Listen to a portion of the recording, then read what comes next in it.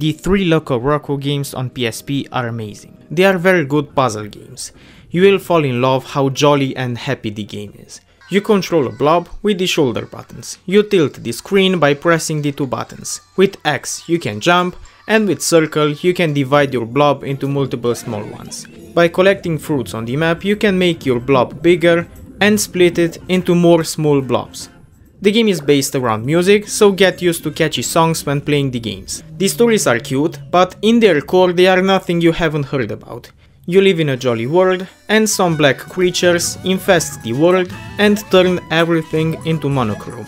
By solving levels you return the color to the world. You can see variants of this type of story in multiple games. But still, even if the idea isn't something new to gamers, the execution is unique. The cutscenes are cute, the levels are cute and elaborate.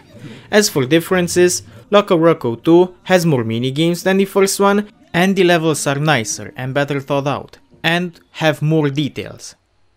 But on the downside, Loco Roco 2 has half the amount of levels than the first one had. If the first one had around 40 levels, the second game has only half.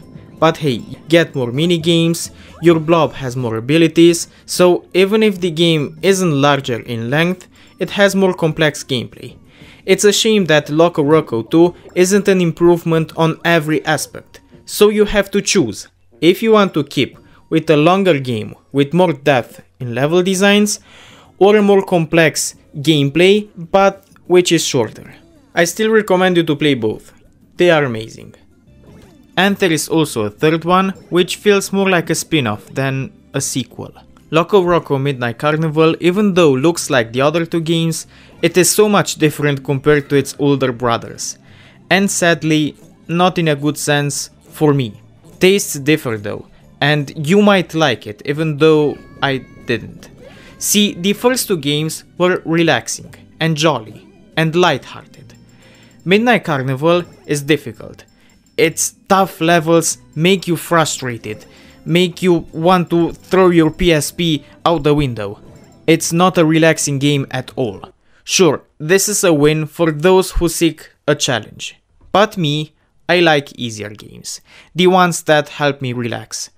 Also, since the controls lack enough precision, many times the frustration is enhanced due to the poor controls, not only because the cruel levels. You jump and move around with the shoulder buttons, and having almost all of the movement mapped on 2 buttons makes the controls finicky. But remember, this is only my opinion. You might actually like the game, because I found many people online that praise the game and say that Midnight Carnival is their favorite, so my recommendation is to try it. The first 2 games are relaxing, are slower and light-hearted, while Midnight Carnival, the last one, is fast-paced and tough. It's your decision to make, depending on your tastes.